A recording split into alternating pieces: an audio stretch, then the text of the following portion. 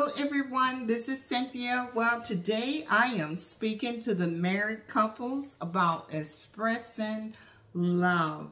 Let love be your highest goal. 1 Corinthians chapter 14, verse 1. Would you like to know your spouse's love language? Then observe how he or she most often expresses love to you.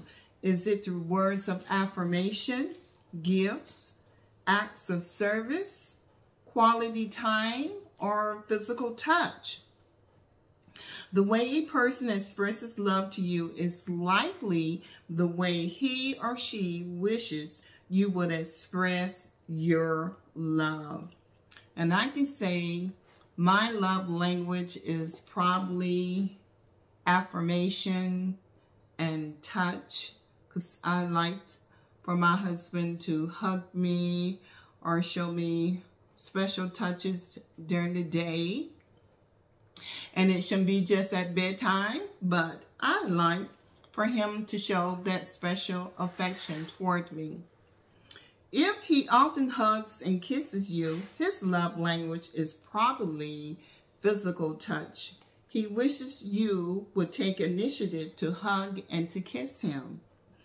If she is always weeding the flower beds, keeping the finances in order, or cleaning up the bathroom after you leave, then her love language is probably acts of service.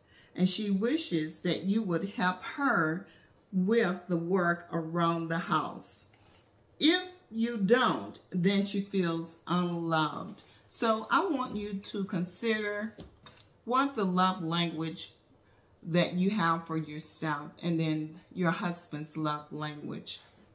So that is something for you to consider and think about, and maybe inquire about and observe what the love language may be for you, yourself and for your spouse. And leave a comment.